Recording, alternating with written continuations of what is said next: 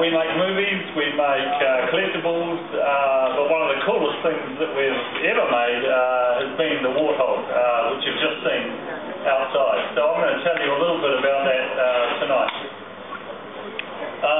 We were first asked back in 2007 to create some weapons, costumes and the Warthog for the Halo movie, which was hoped to be made at that stage. So about 2 years ago we got a brief from Microsoft and Bungie that we had to imitate the Warthog out of the computer game. It needed to be a 4-wheel drive and it needed to be able to withstand a launch off a 20-foot bank. We were given 6 weeks to make the Warthog in order to be ready for filming, so it was very much a quick job. We started off in design stages, so we had to get the 3D models from the Bungie guys. They sent those down to us in New Zealand. We then got our designers to take that initial concept and put that into a highly detailed 3D model, which we did. We sent that back to the Bungie guys and they approved that. So then we started the build. We had a team of 20 people working pretty much around the clock for 6 weeks.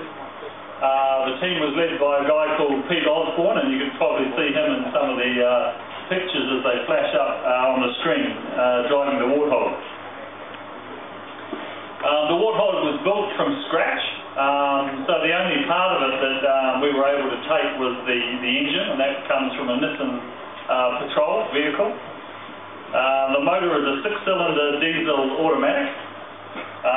We had to configure it to be 4-wheel drive, so the Warthog is 4-wheel drive, but it wasn't quite enough grunt for us, so we added in the turbo, so that we got the extra sound and the extra grunt.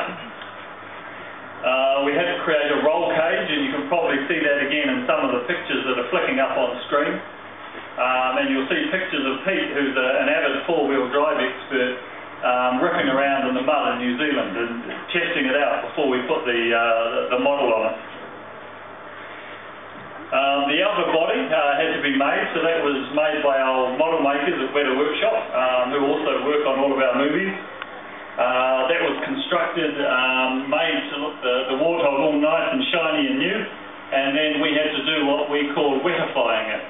In other words, we had to get a blowtorch, we had to get a chisel, we had to get a hammer, and then belt the shit out of it. So make it look as if it's really come from the game. That's normally the most fun part of what we do. We make everything new, and then we age it.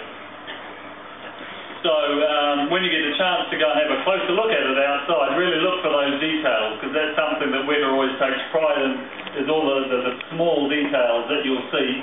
You might not see on the movie screen, but you'll see if it's close up.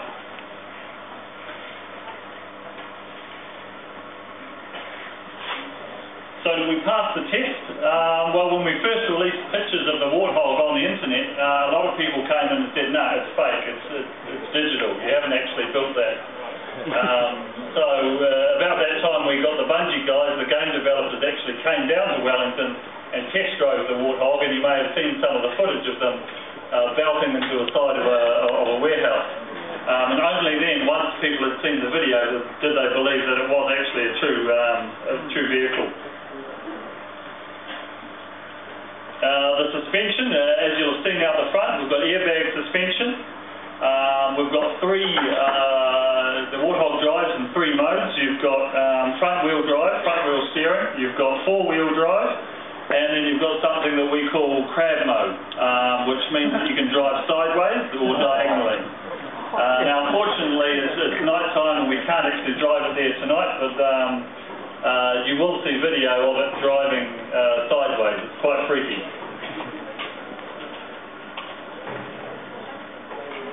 So, unfortunately, we never got to make the Halo movie, but the Warthog was made, it was all ready.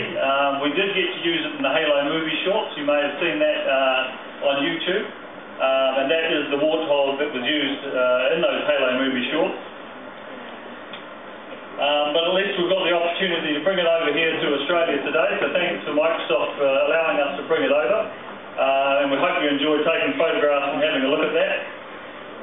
We also create other cool shit, and hopefully you can see on the screen some of the collectibles that we've recently launched. They're also over in that glass cabinet over in the corner there. And for us, these are fine art collectibles. They take 5 to 6 weeks to sculpt. They're sculpted by the same artists that work on our movies, and they're art directed by our 5-time Academy Award-winning art director, Richard Taylor. So check those out as well. Finally, the display that you see out there with the Warthog, that was designed by one of our designers, Greg Broadmoor. Greg also is the lead designer of District 9, the movie coming out in the next couple of weeks. So you might see a common thread there. And it was built by Alex Faulkner, who's maybe in this room. There he is, the man with his hand up. So just a quick bit of applause for Alex for building that. Alex was given 10 days to build that display. So design, build, and get it over to Sydney. So we hope you like it, and we hope you like the cool ship that WETA produces. Thank you very much.